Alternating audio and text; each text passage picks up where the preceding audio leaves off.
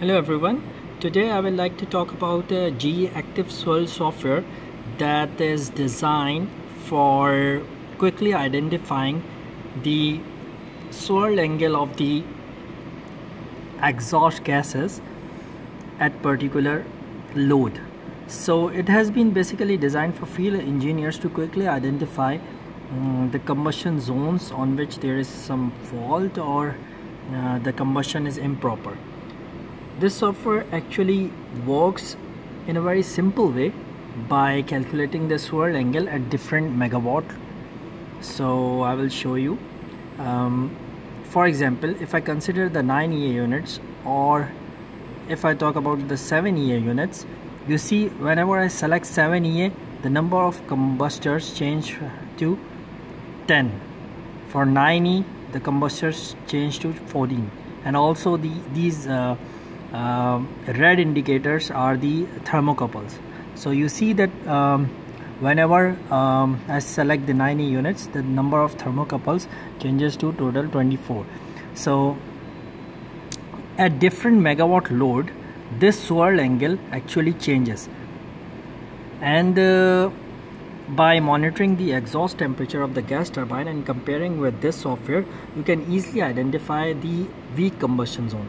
For example, if I consider that your unit is running at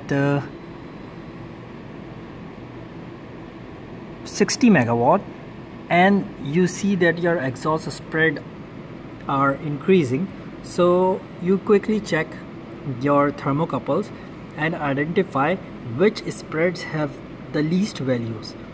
And when you identify, for example, your spread number 8 and 9 seems to have a less value as compared to other spreads. So if you compare at 60 megawatt from this diagram, you can easily see that number 8 and 9 are coming in combustion number 2. So it means that combustion number 2 has some problem.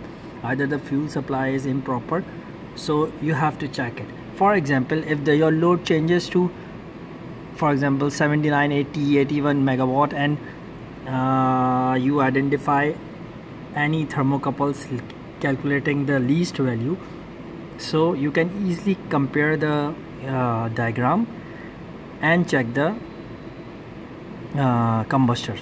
For example, if you see now at the thermocouple number 1, 2 and 3 are showing low value as compared to others, you can easily identify from this diagram that combustion number 13 has some problem, and this keeps on changing with the load, and this is basically due to swirl angle.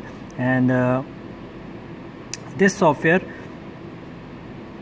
is designed for the basic purpose of quickly identifying the swirl angle. So this software is basically very helpful, and if you want this software, you can ask your GTA to give you this software. It is free of cost and it is very helpful. Thank you very much.